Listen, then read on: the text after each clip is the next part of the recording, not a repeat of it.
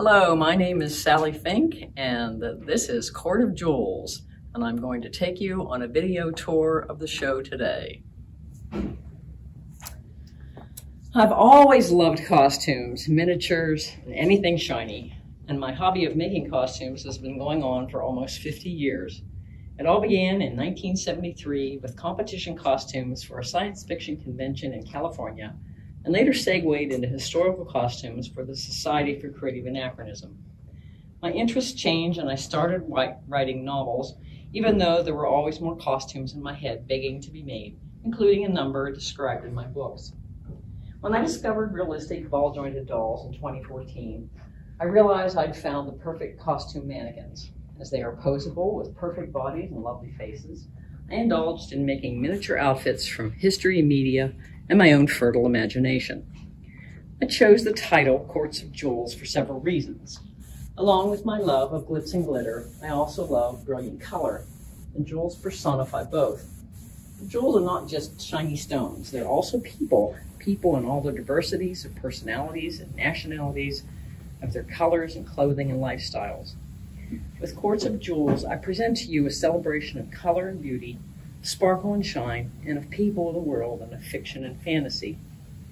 The fabrics came from my extensive stash from local fabric shops and from suppliers all over the U.S. and around the world. The furniture and table furnishings were made by my friend Cliff Keppel, by me, and by talented artists from the U.S., Asia, and Europe. I collected the small doll props from just about everywhere, again, all over the U.S. and the world. Some, such as the foodstuffs, were specially commissioned. Many were repurposed, thrift store finds. Most of the backdrops are shower curtains. You can find shower curtains with almost anything printed on them. The wide sequin streamers are table runners. The majority of ball-jointed dolls are from Ipple House in Korea. Other companies include Doll Chateau, La Legend Attempts, Doll Zone, and Eve Studio. The ball-jointed dolls are cast resin, though the smaller animal dolls are mostly 3D printed. The blushings, that is, the face and body painting, were done by doll artists from around the U.S. Except where noted, I drafted, patterned, and created all the doll costumes in the show. This show is the culmination of 2.5 years of work, and I enjoyed every minute of its creation. Jewels of the East. The majority of ball-jointed doll companies are located in South Korea, China, and Japan, but they make relatively few dolls with Asian features. Bishun and Asa, wearing kimono outfits, are lovely exceptions. Their kimonos were patterned the same as their full-size counterparts. The belts and overrobes of brocade and embroidered nets are fantasy. They wear geta socks and sandals, which I made. Bishun holds a Japanese katana, a traditional sword. I made the weeping cherry tree from bare branches, to which I taped thousands of pink blossoms. The Buddha was a fountain I found at a local craft store and sits on a woven rag basket sprayed with texture paint and covered in trailing vines.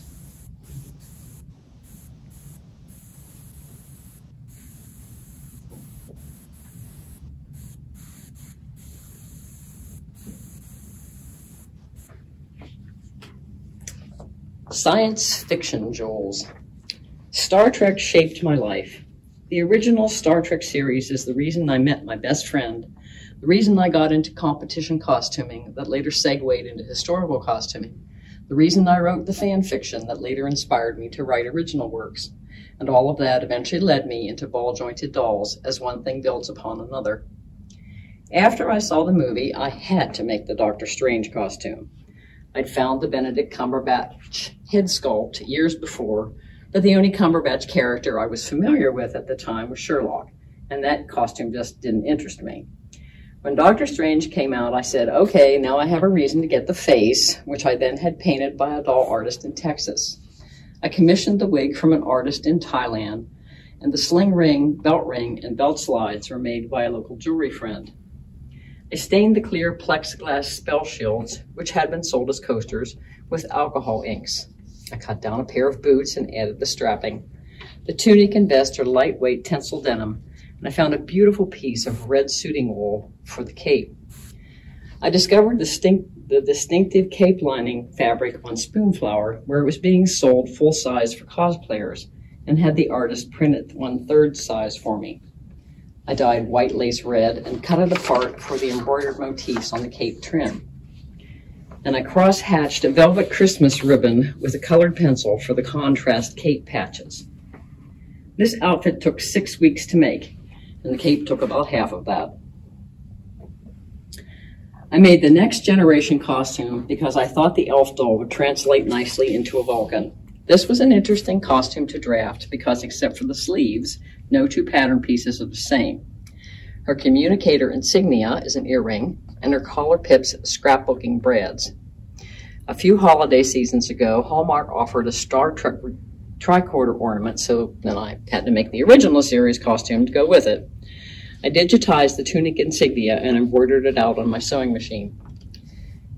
The Vulcan robes with all the iconic motifs, including the Ittic and rat-a-far-to-pan embroidery, is my interpretation of a fan costume I saw online.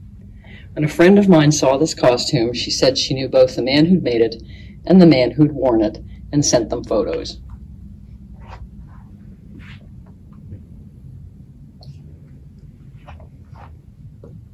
Jewels of entertainment. Few things are more entertaining to me than modern fashion, hence the ladies on the red carpet. The Met Gala gown is my tribute to Guo Pei, China's first haute couture designer. The ornate trim on the skirt and sleeves is from India. The precocious child star wears a lace overlay dress with a brocade bodice. The leading lady wears a strapless, high-low hem gown with lace and rhinestones and a trailing sequin drape.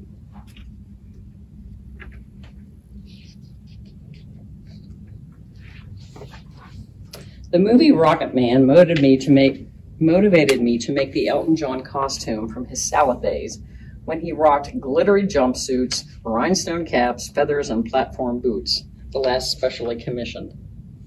Getting the baby grand piano here from China was quite an adventure, with the company that crafted it and the U.S. Postal Service, which destroyed the first one due to poor packaging.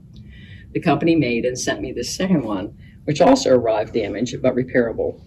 I added all the rhinestone glitz to glitz it up. An opera diva accompanies Elton in a gown made from a beaded and embroidered sari by award-winning Canadian doll artist Martha Bowers. The disabled guitarist in the wheelchair wears a shiny shirt and leather pants by an Etsy seamstress.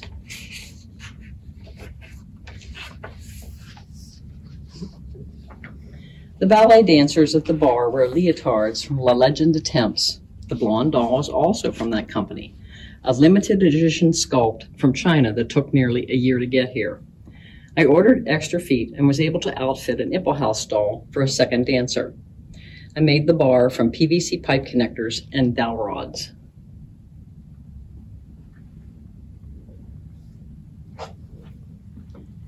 Jewels of the Desert. A fantasy interpretation of a wealthy desert merchant family at an oasis. The camel is from a large nativity set. The lady wears a silk gauzy coat and harem pants, gauze chemise shot with gold thread, beaded belt, and gold jewelry. Her husband is dressed in a satin shirt with gold cuffs, rich brocade vest, balloon pants, fancy turban, boots with curled toes, and a satin overrobe that he's taken off.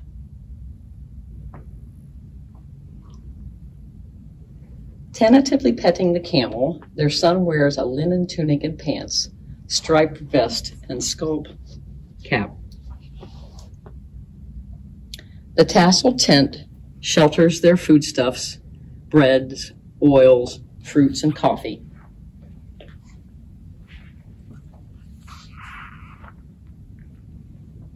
And under the palm tree, they've spread out some of their wares, necklaces, chains, and beads.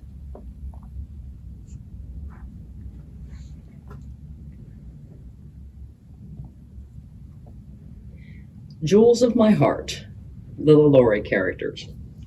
Tales of the LaLaurie is my science fiction fantasy series written over a period of 30 years and published through Amazon. These 7 ball-jointed dolls represent all the main and several secondary characters from the series. Gentling a young Thors, Brady's wears a fancy, open-front crossover tunic with hanging shoulder decorations, fancy belt, and suede pants. The Thors, a horse-like animal with a trunk and cloven hooves, was reconfigured from a holiday reindeer decoration. Rasong and the lion, when she was still human, modeled the outfits they made for one another in the first book. Rasong wears a blue satin tunic with ribbon sleeves and suede leaves embellished with rhinestones. The lion wears a mauve satin tunic with embroidered collar, cuffs, and belt, also decorated in rhinestones. They carry fancy masks for a masquerade evening. Tralvresh wears ceremonial Harvest Hall robes and a fan headpiece made of quilting cotton, lace, beaded trim, and hundreds of velvet and silk leaves. The findings on the headpiece are repurposed earrings and bracelets from my stash. Mapelane Hanan models a white and blue crystal-encrusted cold shoulder gown with a layered overrobe and winged headpiece made of brocades, lace, sheer, hanging beads, chains, and scrapbooking motifs. Lazaline, a clothing and costume designer, models a short jacket and slit skirt in turquoise damask, quilting cotton, and silver lace. And Brennanin, a singer and entertainer, wears a one-shouldered, mottled gray satin gown with a purple sequin drape and lots of beads and trimmings. I cut down and fitted infant sandals for these dolls and drafted and made the Lions and Lazaline's brocade slippers. And yes, the LaLaurie really like cats. The Court of Jewels. I wanted a scene that epitomized the show title, and these 2 slightly odd doll chateau ball-jointed dolls seemed right for the king and queen of it all. They wear draped outfits of richly beaded fabrics. The king's skirt is metal mesh, the queen's halter a bit of shaped trim. The king holds a scepter made from the end of a curtain rod. The queen's orb is a Christmas ball and findings. The teaster that holds all the beads and drapes is a Sirocco spoon planner turned upside down. The throne was constructed of wood shelves covered in glitzy fabric, PVC pipes, knickknacks, and Christmas decorations. The bubble vases are filled with yards of molded string beads.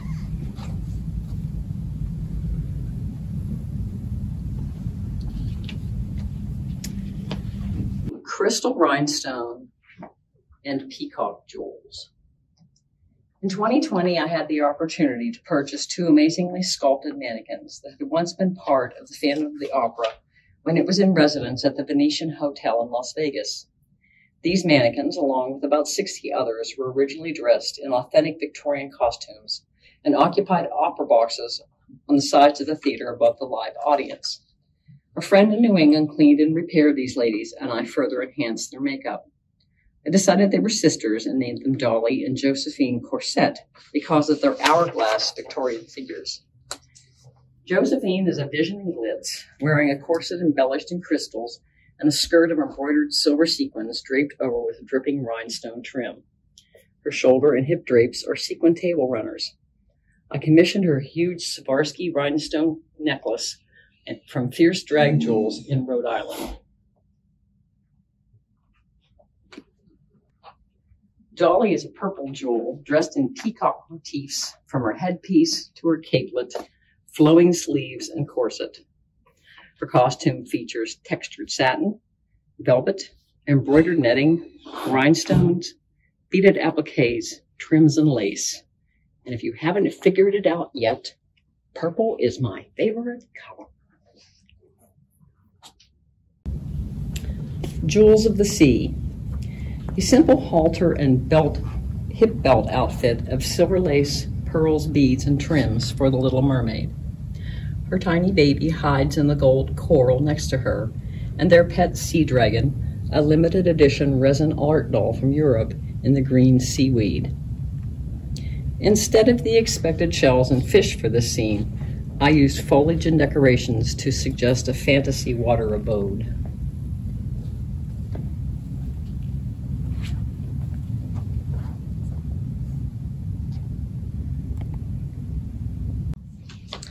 Fantasy jewels.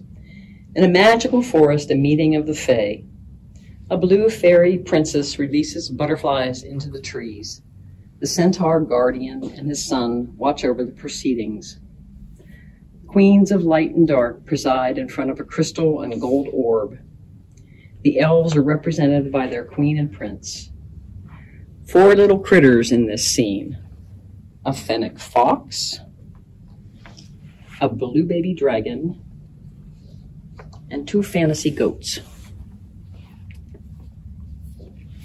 Lots of lace in these outfits. The fairy's little dress was shaped and stiffened with permanent fabric starch. Her wings are wired brocade and sparkle sheer. The centaur's trappings were constructed of laces, trims, chains, rhinestone buttons, and held in place with magnets. The black gown is brocade, lace, satin, and red rhinestones. The half moons in the headpiece are antique shoe clips. The white gown is embroidered bridal net over turquoise brocade. The wide collar was made from the pearled sleeve of a 1980s wedding gown from a thrift store. The lady elf wears quilting cottons, pleather, and crushed velvet. The young man elf wears a lace crown and a lace cape. His belt, gauntlets, and greaves were heavily decorated in lace motifs and rhinestones. Tree started out as bare gold branches onto which I spent many hours gluing gold beads. The basis of the centerpiece is a hanging lamp turned upside down. I had a friend put together an articulated 3D wooden puzzle kit, then sprayed it with so much gold paint and glitter that it froze in place. But it made a perfect receptacle for the glass orb. Entire piece is decorated with trims, flat gold pearls, and rhinestones.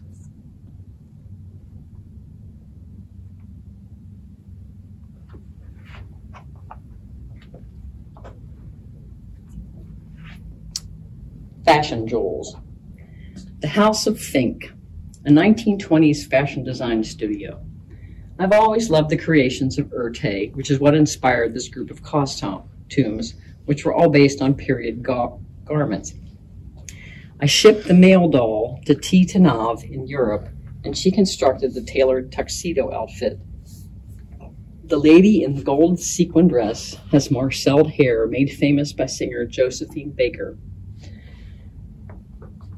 The mauve and lace fringe dress is accented with a rope of pearls and a feather boa.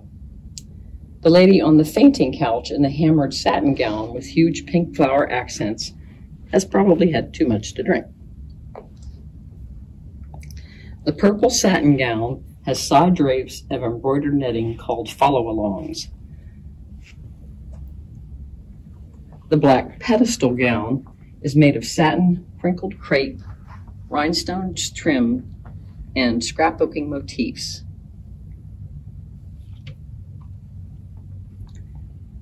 The center gown is fashioned after Urte with its huge Kokoshnik headpiece, voluminous fabrics and fringe, though the crinkled column dress is more reminiscent of Fortuni's designs. And of course, there had to be a cocoon coat, which was constructed of a crushed velvet scarf and a lady's tricot blouse from a thrift store and fake fur. The furniture was commissioned from European artisans. Most of the set pieces, the Victrola, telephone, even a Tommy gun, are from Asian doll suppliers. The 3D printed dachshund under the fainting couch is more interested in guarding his bone than anything else.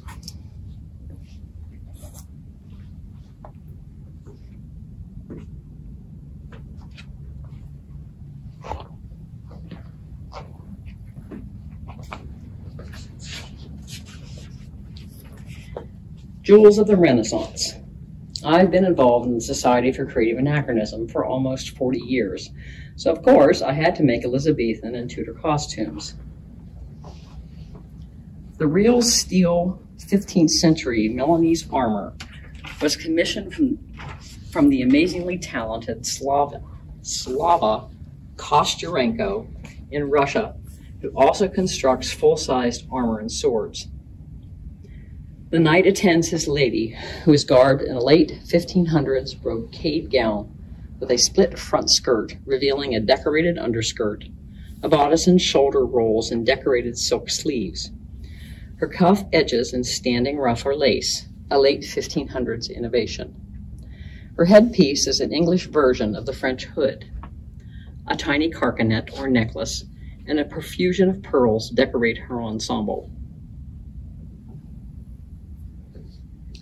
The early 1500s Tudor king wears a brocade doublet with paned sleeves and figured velvet pants, fancy blackwork cuffs, a jeweled chain of office, and a jeweled golden crown reflect his noble status. His meal consists of a meat pie, dates stuffed with almonds, cheese, bread, and fruit. The Tudor lady wears a bodice with elaborate sleeves, velvet on top with enormous false flat sleeves beneath. The blackwork cuffs of her smock show at the wrists. Her skirt is arranged over a farthingale and is split to display the forefront of the underskirt. Her gable hood features a jeweled filament, brocade lappets, and the velvet veils in back. Her lapdog begs for attention at her feet. The scholar wears a Tudor-style doublet and pants and a velvet robe with a fur collar. The wool hat worn by academics during this period later morphed into the modern mortarboard. Carries a book of hours. The throne and table were made by an Etsy artist from the Ukraine.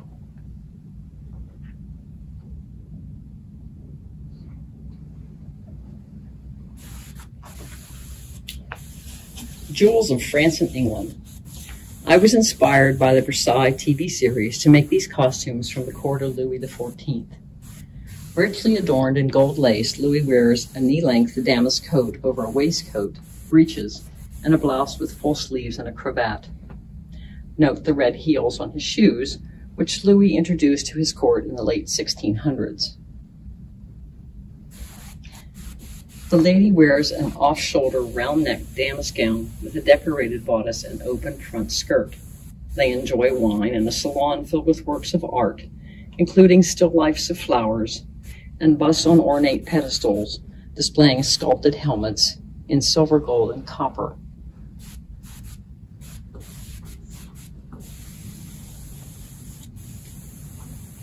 The lady and man in the aviary wear damask houppelons from England in the 1400s. Hers, a long version with huge sleeves and a double collar. His, a shorter style with split bagged sleeves over a high-collared shirt. Her headpiece is a reticulated hennin or escuffion.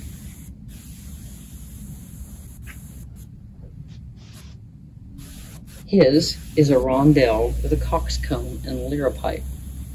The man also wears a folly collar with bells and pointy-toed shoes. The rich damask fabrics of their garments came from the Czech Republic. The little bird cages are tea light holders.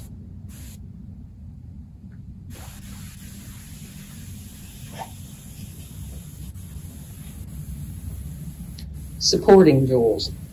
I can't resist miniatures of any type, so not all the items I collected for the show were fantasy or historical. Many were modern. That led to the Courts of Jewels backstage set where props are stored. A seamstress labors over a hot sewing machine. A carpenter and the food service lady take a break at the buffet, and several show participants nosh or complain while waiting to go on stage.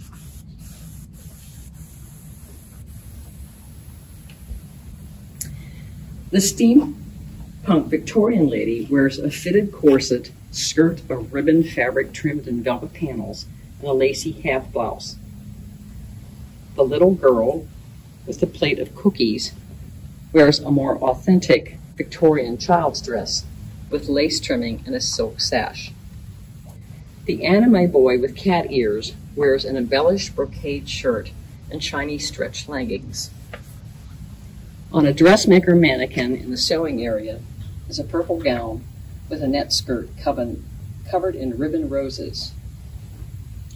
The outfits on the seamstress,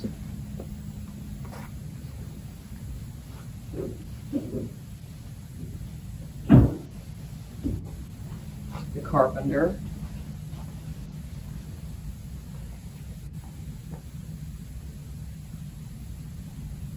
and the food service lady were commissioned and or purchased from Etsy artists. So I did construct the carpenter's tool belt and collected all the 1/3 size tools for it, and they all work. The props and foodstuffs came from all over, the furniture from an artist in Russia. This is Western Pennsylvania, so there had to be a congratulatory sheet cake commissioned from a faux food company.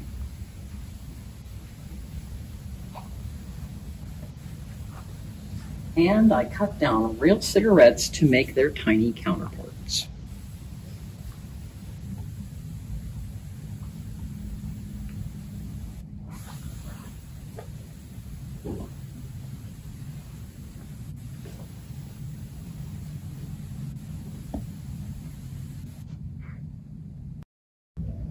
A most purple jewel, the iron orchid. I made the full-size iron orchid costume in 1987 and competed at Costume Con 5, where it won Most Beautiful Master Class and Best in Show Workmanship. The costume later spent 7 years as part of a display at the Science Fiction Museum and Hall of Fame in Seattle, Washington. As I was designing outfits for the show, it occurred to me that it would be fun to reproduce one of my original costumes in miniature. I chose the iron orchid because it's one of my favorites. The small costume took about 5 weeks to construct because I had to recreate all the trimmings and appliques in miniature. I took photos of the full-size costume and reduced detailed shots to 1/3 size, then used these as templates to construct the trims and small appliques. I had scraps of the metallic fabrics I'd used on the original costume, the light purple sand and the dark purple majestic fabrics, and used them for the doll headpiece. I recreated the flocked corset fabric by cutting black velvet paper shapes with a Sizzix machine and gluing them on metallic tissue fabric.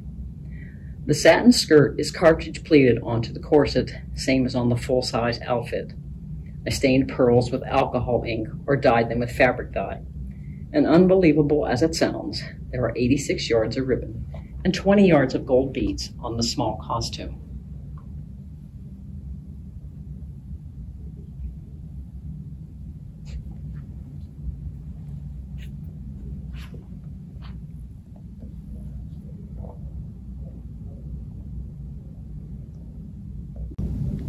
Thank you for watching the video tour of my costume show, Courts of Jewels. Again, I'm Sally Fink, and you can see more of my costumes at www.sallycfink.com.